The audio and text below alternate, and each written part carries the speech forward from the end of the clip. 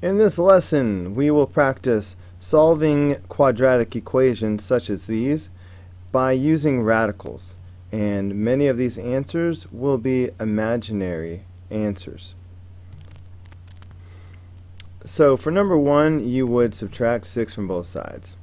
And that's going to give you x squared is equal to negative 4. Then you go ahead and take the square root of both sides. Now this is the type where you're going to need plus or minus. Anytime you're taking the square root of both sides of an equation, your answer is going to be plus or minus. Now when we have a negative underneath a radical, that's going to be I. So I know I'm going to have I. So you could basically, alright, we took the square root, so this is just x now. So this is going to be plus or minus, and I'm going to have my I. But then the square root of 4 is 2. So that's going to be 2i. So that's going to be the answer. On this one, first you have to subtract 12 from both sides. So that gives us x minus 6 squared is equal to negative 9. Once you have the parentheses by themselves, you can take the square root of both sides. Don't forget your plus or minus. Alright, that cancels out the exponent, so we just have x minus 6 is equal to plus or minus. Square root of 9 is 3. Because a negative is under the radical, it'll be I. Whoa, I'm not done. Still have to get x by itself, so we have to take an additional step, adding 6 to both sides. This has to go in front before the plus or minus. So that's going to give you x equals 6 plus or minus 3i. Notice you cannot add or subtract these numbers. Alright, this means 6 plus 3i or 6 minus 3i. Either way, these are not like terms. You can't go any further. Alright, number 3. First you subtract 7 from both sides. That's going to leave you with x plus 3 squared is equal to negative 5. Now you would use your square root to unsquare both sides. Don't forget, this side will be plus or minus. And that's going to give you x plus 3 is equal to plus or minus. Now this negative under the radical is an I. So I have I radical 5. The radical 5 cannot be simplified, so leave it alone. Then you just subtract 3 from both sides. Put that in the front. So that gives you x is equal to negative 3 plus or minus I radical 5.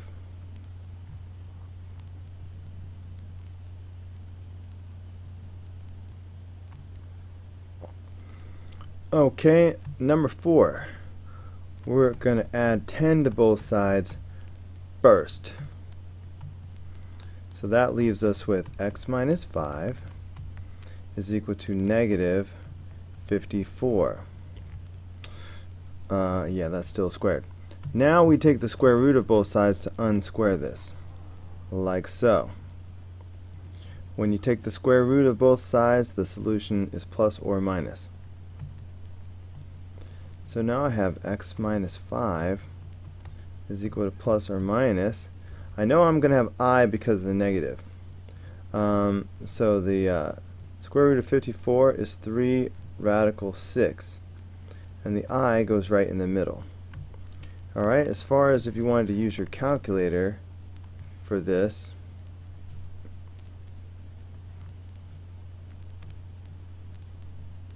okay, square root of 54. So you see it's 3 radical 6. So just remember, if you have something like you want to take the square root of something negative,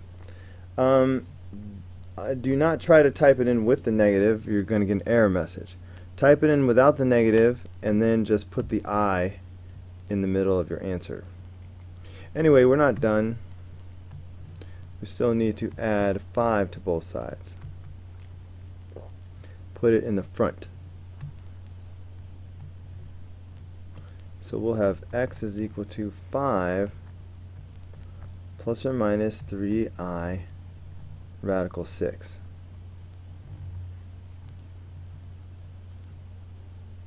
Alright, on this one we have to first add 15 to both sides. So that is going to leave us with x plus 4 squared is equal to 64. Now it's time to take the square root of both sides. So if I take the square root here, this will be plus or minus. That's going to leave me with x plus 4 is equal to plus or minus. Square root of 64 is 8. Now I'm going to subtract 4 from both sides, being very careful to put it right in the front before the plus or minus. So I'll have x is equal to negative 4 plus or minus 8. Now comparing this to the previous problem, I did not add or subtract the 3 because these are not like terms, right? I have I and a radical. This has an I and a radical. But this is just a regular number. Negative 4 and 8 can be added and they can be subtracted. So we need to go ahead and do that. So in other words, how much room do I have here? This means two things. It means negative 4 plus 8, and it also means negative 4 minus 8. Negative 4 plus 8 is 4. Negative 4 minus 8 is negative 12. So those are the two answers, 4 or negative 12. You have to keep going. You cannot stop here.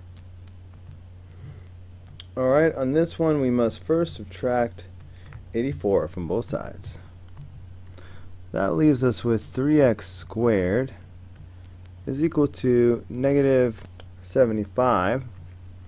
And then we will divide both sides by 3 to get rid of the 3. That's going to leave us with x squared is equal to negative 25. Time to take the square root. Square root, don't forget your plus or minus. So I have x is equal to plus or minus 5i. Square root of 25 is 5, the negative makes it I. So that's it for number 6. Start off by subtracting 76 from both sides. So that's going to leave me 2 times x minus 2 squared is equal to negative 72. Now you would divide both sides by 2.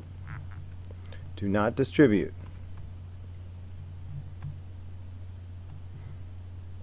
So that's going to give us x minus 2 squared is equal to negative 36. Now you would take the square root of both sides, being careful not to forget your plus or minus. So now that leaves us with x minus 2 is equal to plus or minus 6i. So wait, that's not the final answer. So I now, to get x by itself, I have to add 2 to both sides and put it in the front.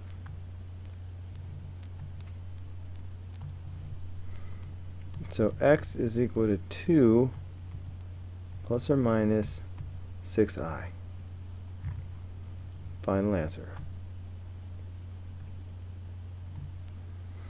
Alright, so for number 8, we start off by subtracting 44 from both sides. So far I have 4 times x plus 4 squared is equal to negative 28. Then we divide both sides by 4. So that's going to give us x plus 4 squared. It scared me. That's going to give us negative 7. And then we'll take the square root of both sides. Don't forget your plus or minus. So that'll be x plus 4 is equal to plus or minus. Now the negative is going to become an I, and then we have the radical 7. But you can't do anything with the square root of 7, so that part is finished. But now we will subtract 4 from both sides, being careful to put it in the front before the plus or minus. So you will get x is equal to negative 4 plus or minus I radical 7.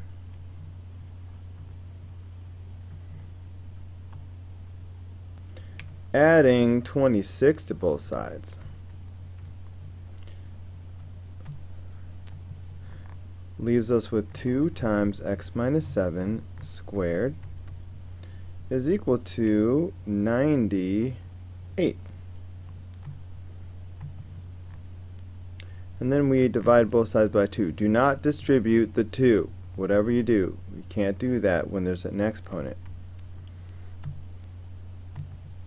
So, so far now I have x minus 7 squared is equal to 49. Now it's time to take the square root of both sides. Don't forget your plus or minus. So that's going to leave me with x minus 7. Alright, the radical unsquares this, is equal to plus or minus 7. And so now we add 7 to both sides. Put it in the front, please.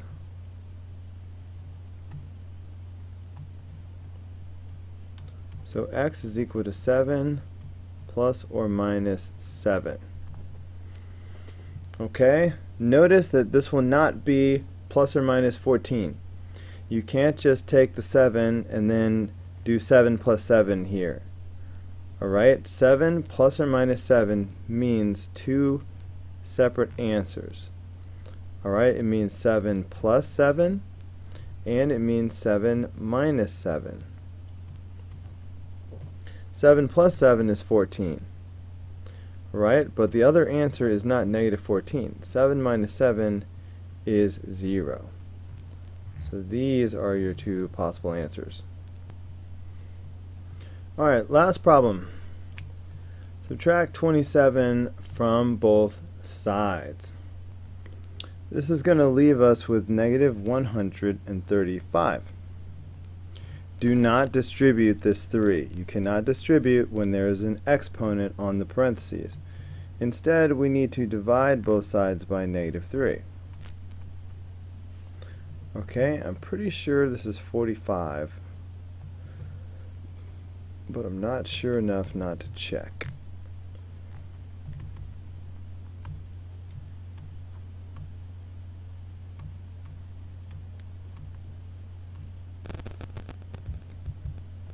Okay, so that's going to be 45. Of course, a negative divided by a negative is positive. Then you take the square root of both sides. Alright, as soon as we take the square root of both sides, the solution will be plus or minus. So that leaves us with x minus 8. Alright, the exponent and the radical cancel each other out. And that equals plus or minus radical 45. Now the square root of 45 is going to be 3 radical 5. So I'll have x minus 8 is equal to plus or minus 3 radical 5.